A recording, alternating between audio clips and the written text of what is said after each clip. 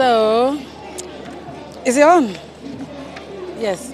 So, we'll talk about Jesus. I know there's Jesus in your Quran. So, what do you understand by Jesus in your Quran? He's one of our prophets. Prophet. What is really a prophet? And who is a prophet? He like spreads the word of God to The word of God. yeah. So what is a prophet? Tell us. What do you understand by prophet? It's it was sent as a message from God, Okay. spread to people. Okay. But do you know that you could also have, just like you have your name, someone else can come in and also answer your name? You know you can have that, isn't it? Pardon? You can have counterfeit of everything, isn't it? I mean, like we have original, we also have counterfeit of stuff, isn't it? Yes. Yeah. So that is where the beginning of controversy, beginning of the issue, confusion. People are like, well, which is it? Which is, everywhere people are just confused. So, in essence, they are all trying to confuse Jesus. You see?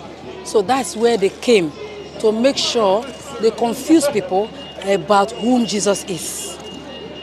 But the thing is, if you must be like, how do I put it, like prayerful, sincere enough, to yourself, and ask the question before you may be privileged to understand. So this is what it boils down to. So that's why Christians who have believed in God, they go out to find out, where is all these things going, So, in essence, people have called Jesus different kind of name. He's da. But some have discovered that, look, they don't want us to know the truth. At the end, is the truth the world is fighting. You see? So, and what is the truth? What can you say is the truth? I don't know. That is it. So the truth is always the beginning of things. So what is the beginning of things? And it's God who is the beginning. And who only knows the end. So if Jesus now came from the beginning, he has to give us the message of the beginning, isn't it? And whatever thing he has said is true. And it's not something we should be fighting about, because it's written there in the Bible, because Bible is free gift to everybody. It's not, I must be Christian to read the Bible. No, because it's the law of life, the law of God. So anybody, that's why it's free for anybody. Nobody has any excuse to say he has not heard of the truth, or he hasn't read, he hasn't known, principle and laws and all that. Even the people who haven't gone to church, who don't even know anything about church, they take every principle from there and they are working with it. So nobody is going to give excuse, isn't it? So now, it's the same Jesus they mention every other place. People come in, they write, they paraphrase the Bible, write anything, and it's the same Jesus everybody. So people now take Jesus for themselves and they take it the way it suits them. You see? So if actually we say Jesus is the truth, how will you identify the true Jesus then? Because if everybody, they have brought out counterfeits and everybody indoctrinates, even somebody can wake up today and say I'm Jesus and all that. So how then can you identify the true Jesus? So anyway, to make it short, the best thing is if you go into your closet, you speak to God.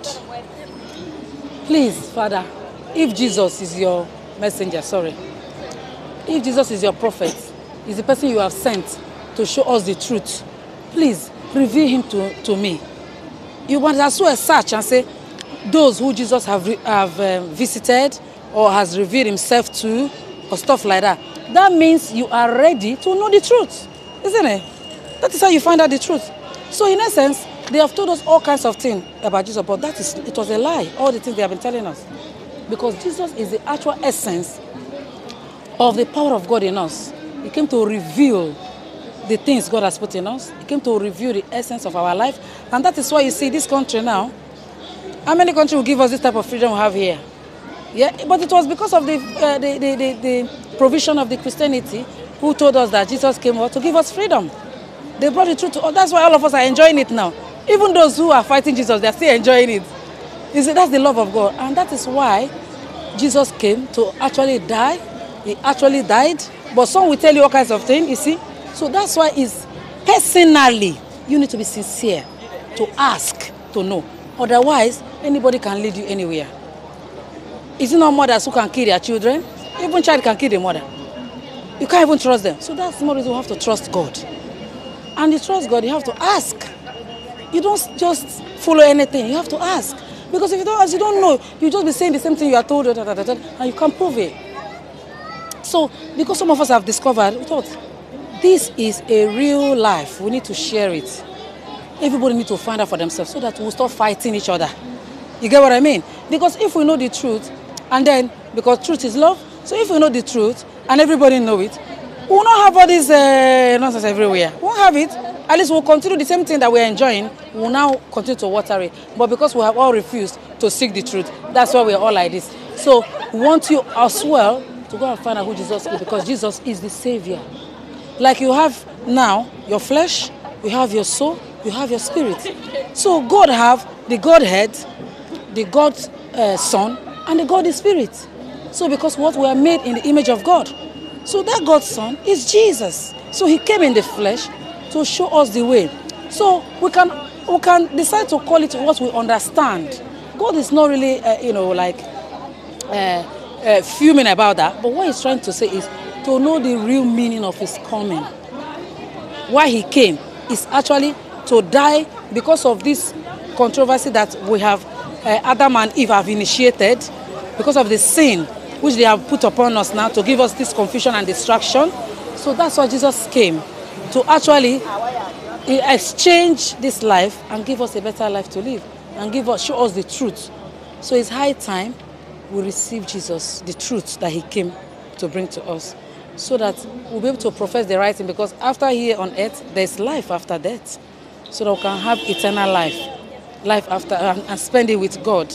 So God doesn't want us to just live this life carelessly and then die carelessly.